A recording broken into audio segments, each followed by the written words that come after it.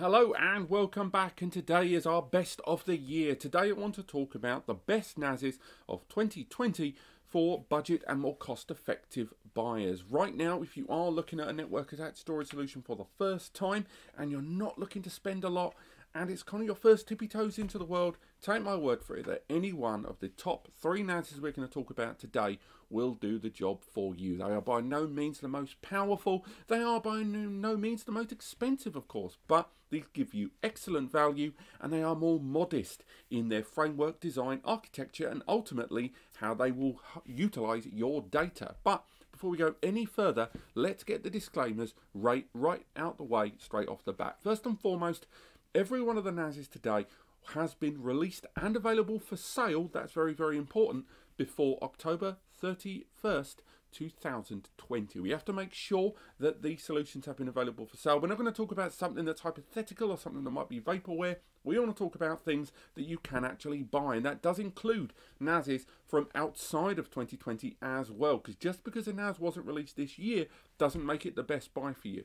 But if something was released last year, you have to make sure it's available for sale throughout 2020 up until October. Second disclaimer, we are only looking at desktop solutions. There are actually quite a lot of affordable rack mount solutions out there, but I think rack mount solutions are in their own bracket and far more enterprise designed. And I think for most of my best ofs, I will be doing some specialist rack mount ones, but for the most part, I will only ever focus on desktop solutions because I think that is where the majority of NAS buyers will live. Also, I will only look at solutions with at least 2 years of manufacturer's warranty. Going through the last few years of these best of the year videos and articles, I have noticed more and more brands sneak a few budget solutions with only a year warranty. A lot of the top tier brands don't do it, but a lot of the middle to low brands actually do that, and they do that without telling you. So I will only consider solutions with at least 2 years of warranty. And finally, I am looking at solutions that are combined hardware and software solutions. Another little tightrope, another little trip that some brands do put out there for their far more budget solutions is that they either are weak hardware, good software, or bad software, good hardware. They don't give a balanced hardware software solution. So all of today's solutions and all of the ones that are considered for the top ranks of the budget solutions had to be reasonably defined hardware and software solutions with licenses for the software, and that you could access pretty much all of the applications that they're the most proud of. So in today's budget solutions, before we go any further, even more so, we should do give an honourable mention about the one that was 4th place. In all of these best ofs, I will talk about a NAS that was so close but didn't quite make it, and in this case it was the Nimbus Store 2, released in 2019. That was so close to making it in this category. There's only one reason that you'll find out later on why I didn't make it, but an honourable mention straight away to the Nimbus Store 2. So if that is in your crosshairs as a NAS, don't leave it out. It is still a very, very good solution. But onto our top 3. The first of our top 3 budget NAS to buy in 2020 is the QNAP DS420J. It's a tiny compact solution. I'm sure there's a graphic on screen. I haven't got one here in the studio. It is a Realtek quad-core powered NAS, so it utilizes that ARM 64-bit processor. It's a 1.4 GHz quad-core that also arrives with 2 GB of DDR4 memory. It supports 4K transcoding, 1080p transcoding. It's a 2-bay NAS solution, arriving with support of QTS from QNAP, with support of snapshots. It's got support of Qfiling, Qsearch, and also, of course, file management in their file station application. Photo station, video station, music station, AI photo recognition is supported with QMAGI. You've got a surveillance app, you've got the backup tools, you've got Hybrid Backup Sync 3. It is, at this price point, an incredibly compact and affordable solution at about 160 nicker for a 2-bay, which for a quad-core NAS with 2 GB of DDR4 memory that can't be upgraded, to be fair, it is a very, very good solution. And I should take this opportunity to say that all the NASes mentioned in today's video, there's a link in the description to the full breakdown article of the best of the years with all 3 of today's NASes, but also there is more details to the reviews and comparisons for each of these individual devices, so you don't have to just trust this video. There's lots of links where I will show my workings and show exactly how I got to these top 3. But as far as QNAP's budget NAS solutions go, the 230 is one of the best solutions they've released in about 5 years. It finds an incredibly good balance point between an efficient and competent CPU, support of the QTS operating system, 2 gig of memory to really keep things up and running, and it uses a very unique, compact and low noise chassis as well. And although I'm not totally in love with the light blue colour of it, I will argue that it is still a very, very attractive and compact NAS to most people. It's just not really my cup of tea in that colour. Now, my next NAS choice in my top 3, and I should also highlight that these aren't in any preset order. They have differing prices. They are getting more expensive when we go through the list, but any one of these 3 is still a very good NAS solution. Now, this is a Synology, the Synology DS420J, released right at the tail end of 2019, I might add. This budget 4-bay NAS follows suit with the previous generations of NAS in their J and affordable series, and arguably is one of the best affordable NAS solutions they've ever released, arriving with the same CPU as the QNAP we just talked about there, the Realtek RTD1296, that quad-core 1.4 GHz ARM 64-bit processor.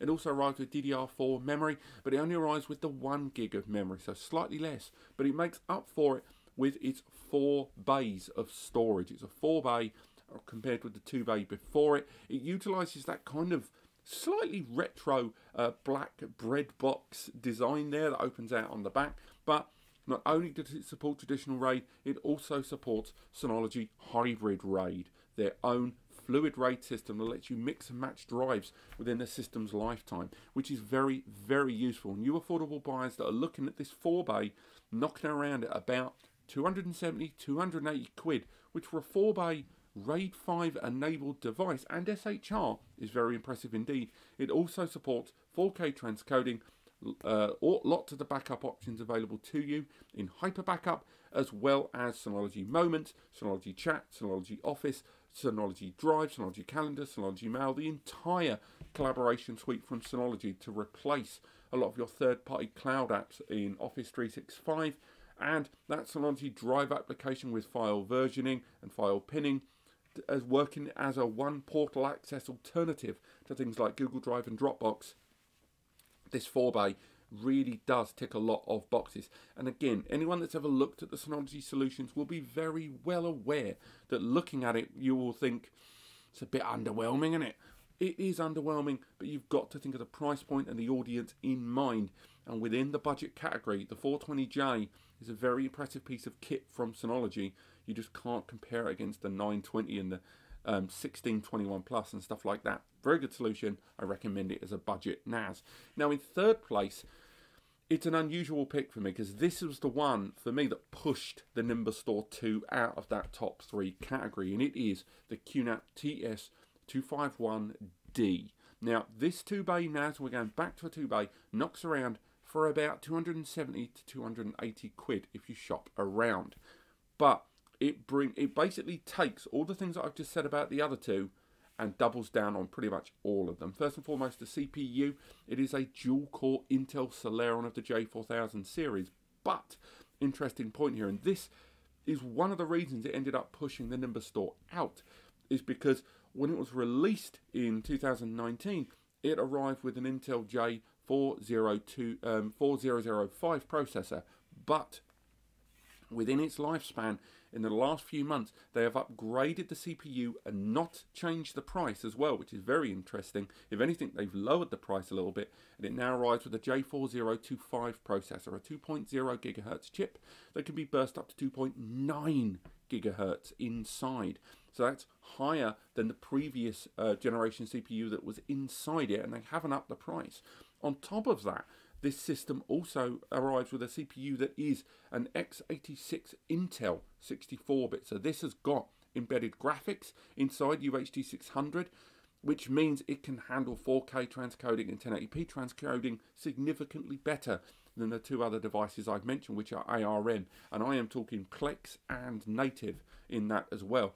This 2-bay also has an HDMI out in a 4K 60 frames per second HDMI 2.0 port, and although it only has the one LAN port, it does have a PCIe upgrade slot that allows you to attach everything from M2 and NVMe SSD drives inside for improved internal caching, as well as adding a 10 gigabit Ethernet port. It has PCIe Gen 2x2, which means you have got up to 1000 megabytes per second bandwidth between the card and the internal system, and that means a full 10G connection on this is possible with a CPU that can do it. Along with that, it supports all of the applications that we talked about in that TST30 in the third position there, but it also has, thanks to that CPU, that Intel, support of virtualization, support of QVR Pro, with lots more camera licenses included in QVR Pro, as well as support of USB cameras that can be connected to it, and better support and a better floating point of all of those applications inside. And ultimately, the 251D outperforms the other two by a marked degree and still arrives for the most part at a lower price point than that of the 420J mentioned before it. The reason it pipped the Nimbus Store 2 was simply the fact that they've now got the same CPU, but it has that PCIe upgrade slot and the better software overall. But those are my top 3 NAS purchases for budget buyers that right now in 2020. This list, I would say, is valid for a good 3 to maybe 5 months. If you're watching this in summer 2021, maybe double check those links or see if I've done any other videos. But I would say right now, for at least another 3 to 6 months, these are some solid solutions for you budget buyers and those that want to get a good NAS solution with a good level of robust storage and hard drives inside. All of these, you're looking at a price tag. You can get away with 500 to 700 nicker overall to get these populated and get a good robust home or business server in a cost-effective way right now. Thank you so much for watching. Do visit the links in the description where we've got far more information about the selection process and even more of the parameters that went into these selections. Otherwise, click like if you've enjoyed the video, click subscribe to learn more, and I will see you next time.